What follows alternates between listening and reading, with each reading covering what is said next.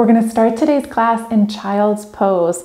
So if you're seated on the mat like me, feel free to turn to face either short edge of the mat, scoot towards the back. We're going to bring our toe mounds to touch, bring our knees a little bit wider than our feet, and begin to sink your hips back. And you may feel already a stretch here in your quadriceps if you're feeling a little tight. So feel free to kind of shift your weight forward if this is uncomfortable. Otherwise, keep sinking those hips down, and keeping your hips down, see if you can begin to walk your hands forward towards child's pose, allowing your forehead to come down to the mat. As you get settled into child's pose, breathe deep through both of your side bodies.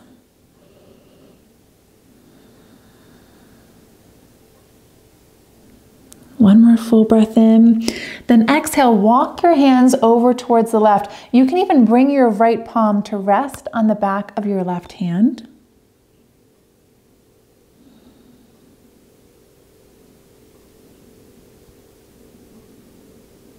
Inhale, walk back through center, and exhale, take it to the opposite side, breathing into your left rib cage.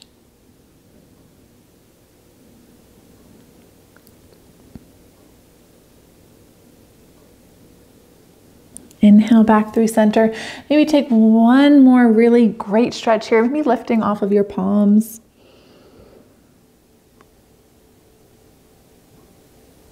And then as you're ready, begin to walk those hands back, lifting your chest. We're going to make our way into everyone's favorite toe stretch. So bring those knees back. You can almost bring them to touch if it feels good, or just under your hips. Then tuck your toes. Your pinky toes may need a little bit of extra help if you want to reach back and tuck those. And then slowly begin to sink those hips back, or those hips back over our heels, as we did to set it for child's pose. We're going to be here for a handful of breaths, nothing crazy, but if you're finding this very, very, very uncomfortable, feel free to walk your hands forward. The farther you bring your hands forward, the less weight is going to be in your heels and the less of a stretch you're going to feel through those feet. Oftentimes as runners, when we're finishing out a practice, we think about stretching those big muscle groups, our quadriceps, our hamstrings, our hips, if we remember to stretch or even feel like it after a long workout or a long run. But let's not forget our feet and our ankles, because they're our base, our foundation. Keeping strong arches, strong ankle mobility, and with good ankle mobility and strength. Everything else up that kinetic chain is going to kind of build off of that. So take one more breath in. And on your exhale, slowly begin to come out of this posture. Rock on up to the tippiest of your tiptoes. And then exhale, allow the tops of your feet to come down onto the mat. From here, you can stay and maybe tap your tops of your feet onto the mat. Or if you'd like a little bit of a counter stretch, this is an instance where a counter stretch might feel good. Walk those hands back and we'll stretch through the fronts of those ankles. So maybe we stay here with our hips over our heels. Maybe we reach backwards. You could even play with lifting your knees off of the mat. If you want to incorporate a little balance work, you can bring your hands towards your chest. If that doesn't feel good, bring those hands back down. Just take one more full breath in. Exhale, release. Make your way to tabletop. Shoulders stack over the wrists, hips over the knees. Toes could be tucked or untucked, whatever feels good after that last toe stretch. Feel free to roll with it. We're going to make our way into cat-cow. And so inhale, lift those sitting bones. And as your belly drops, pull your shoulders back, gaze lifts. Feel that widening between your collarbones. We'll take a breath or two here. Exhale, begin to round through your spine. Press away from the mat to pull your shoulder blades away from each other. and then flow with your breath, inhaling to cow and exhaling to cat.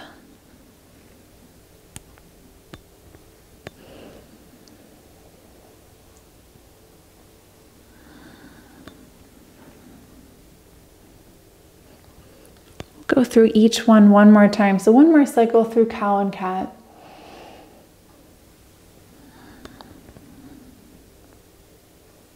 And then come back to a neutral spine. From here, I invite you, you may want to scoot forward if you need some more space. Extend your right leg back, tuck those toes, and just send your heel back and forward. We're kind of just rocking forward and back here, inviting a little bit of a stretch into your calf. You may even still feel some leftover sensation from that toe stretch as you kind of rock back and forth here.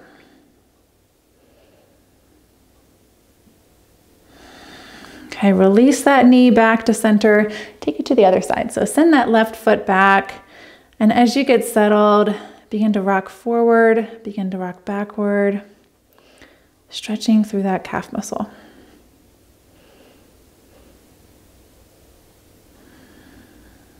One more time. And then come back to tabletop. From here, let's get into those hips. So begin to scoop your belly button up towards your spine, almost like you're coming into cat pose, just to create a little bit of space to step your right foot through. And that step through can be tricky. If you can't step your foot through between your hands, don't worry. It's a challenging transition. Step your foot out to the side and then either use your right hand to help you, or just toe heel that foot in towards the center. And that can kind of help you get to the same spot as the rest of us.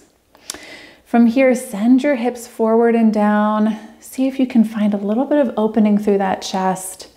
If you're feeling nice and open through that hip flexor, maybe we bring our hands towards the tops of our thighs. Or maybe we take this opportunity to open up through our chest. So you could sweep your arms up and overhead.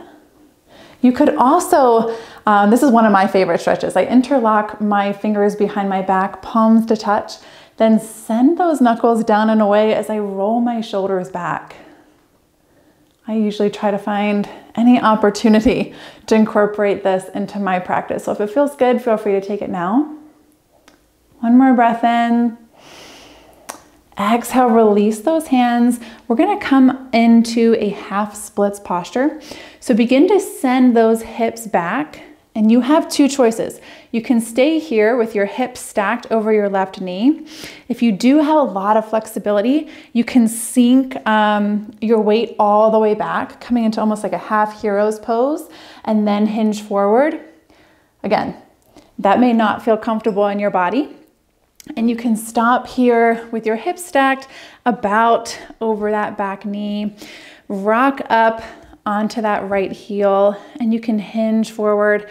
If hinging just doesn't feel good, you can always rise up a little bit higher. You can keep as much of a bend in this knee as you need.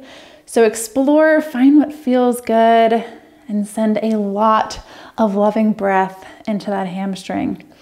Because for those of you that are here post-run, you know our hamstrings get tight. My hamstrings are chronically tight. It's like I stretch them and then I run, and then I stretch them and then I run. And it's just hard. It's a hard muscle group to really feel flexible with. So protect your knee, bend it as much as you need. We'll just take one more full breath in. Exhale, shift that weight back forward. We're gonna plant our hands on the inside of that right foot and toe heel the foot to the outside edge of the mat. And then turn those toes, almost like you're like a windshield wiper, out about 45 degrees, allowing your knee to track in line with your foot. So your knee is gonna come out as well. And we're gonna come into lizard's pose. So you can stay right here, inviting those hips to send forward and down. If you have availability in your body, you could come down onto your forearms. Just check those hips. If you come down to the forearms and your hips kind of pop up like this, back on out of it. We want to keep this sensation in those hips. If you would like a little more sensation, you can begin to rock onto the outside edge of your foot, lifting your heel. And you can, from here, kind of press your right hand into that right thigh, opening up towards the right side of the room.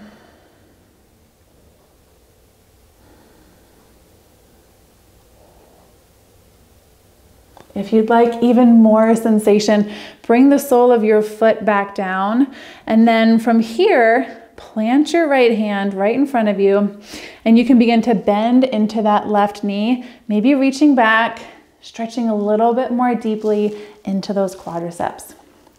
If you are reaching back, be mindful of those shoulders. It's really easy to keep this twist. See if you can keep those shoulders facing towards the front of the room. Again, this is just one option. We've gone through lots of options. So if this doesn't feel good, head on back to a place that feels right in your body.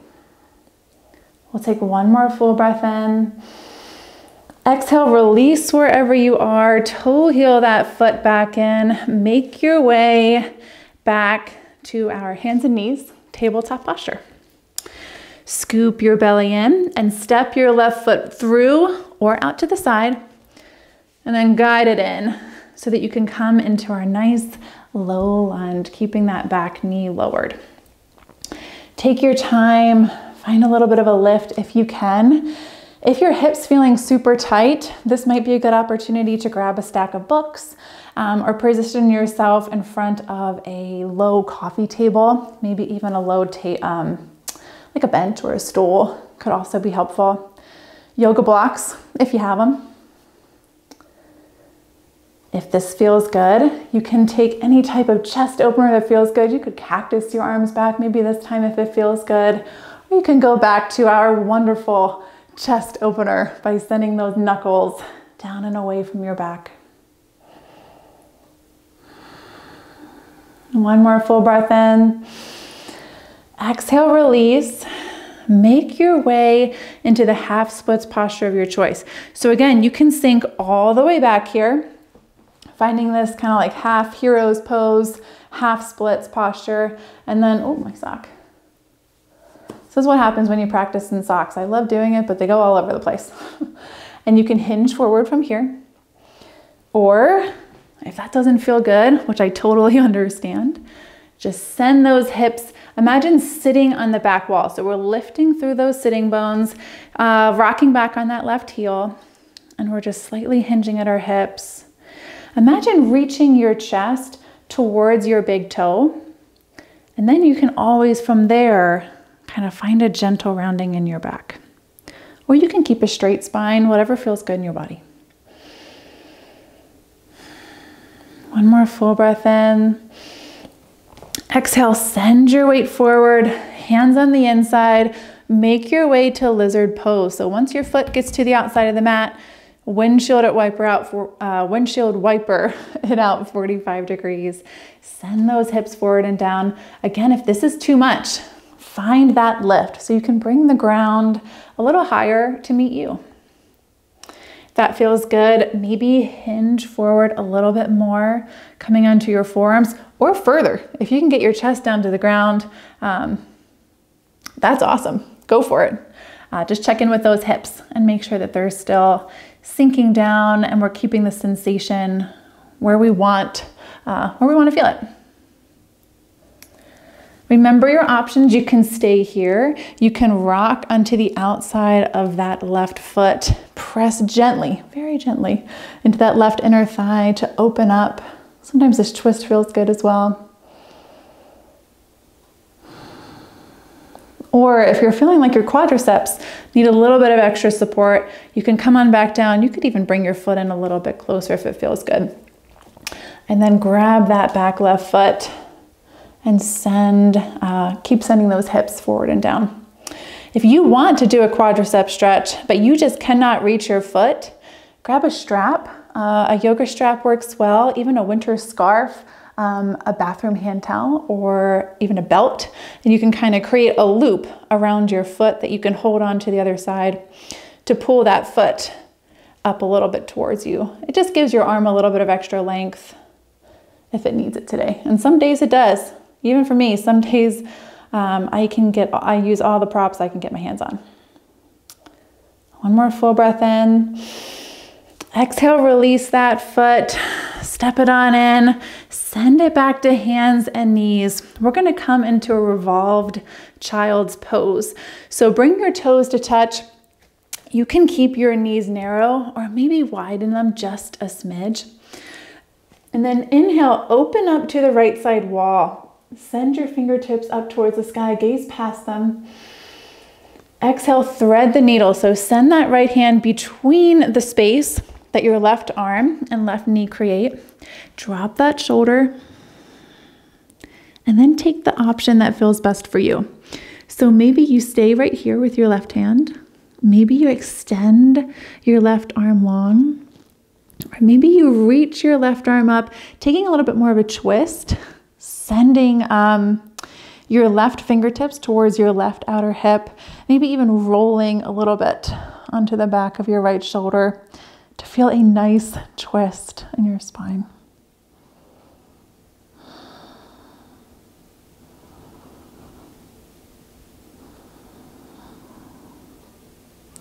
On your next exhale, plant that left hand under the left shoulder, and then inhale, open up all the way back, fingertips up towards the sky. Exhale, release. Let's take it to the other side. Inhale, open up towards the left side of the room. Exhale, thread the needle, plant your left shoulder, find the option that feels good for you. Maybe that right hand stays under the shoulder. Maybe you extend that arm overhead. Maybe you take a bind, roll onto the back of that left shoulder, and really embrace this twist.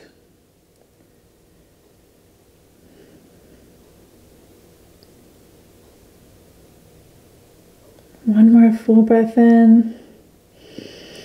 Exhale, plant that right hand. Inhale, unwind, open back up one last time. Exhale, release. From here, widen those knees as much as you'd like. Send those hips back, and we'll make our way to our last posture, which is where we started, in child's pose. Now, I invite you to stay in child's pose as long as it feels good. You can keep pressing through those palms to send those hips down and back a little further. And then if you'd like, make your way to the Shavasana of your choice. I hope you guys enjoyed this practice. Come back anytime. Have a great rest of your day.